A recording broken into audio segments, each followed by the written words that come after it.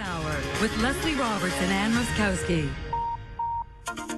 Good evening. Thanks for joining us. Leslie and Ann are away tonight. We begin with a story that showcases the best and worst of human nature. Over the past 24 hours, a video of students viciously taunting a 68-year-old grandmother on a school bus has gone viral. Around the world, it has sparked outrage at the bullies and sympathy for the victim. Now a Toronto man who was moved to do something to help has been overwhelmed by a flood of others who want to do the same. Here's Marianne Domain. Karen, you're fat. You're so fat. You take up like the whole entire seat. From incessant insults I don't want her to freaking touch my earbud. She's gonna get her freaking sweat all over it. to relentless verbal taunts. It's a shocking video of abuse. Even more shocking, the victim is a 68-year-old bus monitor. The bullies, 12 and 13-year-old students. I wanted to punch him is what I wanted to do.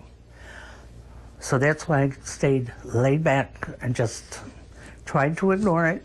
It all happened on a bus in upstate New York near Rochester. The 10-minute-long cell phone video shows Klein, an employee with the school board for 2 decades, sitting in a bus seat, trying to ignore the bullies who poke and threaten her.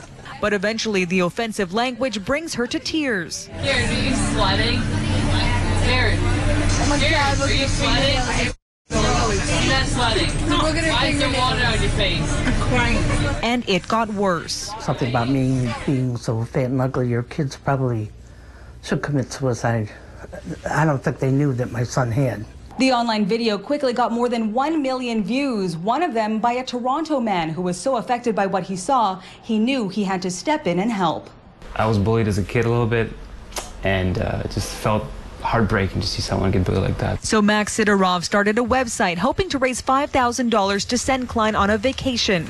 In 24 hours, donations shot to more than $200,000, enough for Klein, who makes less than 20 grand a year, to retire. Very glad that there's so many good, kind-hearted people out there who can donate and support such a cause. Bullying is a hot topic, documented in movies, even the source of much debate in the legislature. And while experts say parents need to talk to their children about the repercussions, all of these lessons have to start at home from day one. Adults should also take responsibility.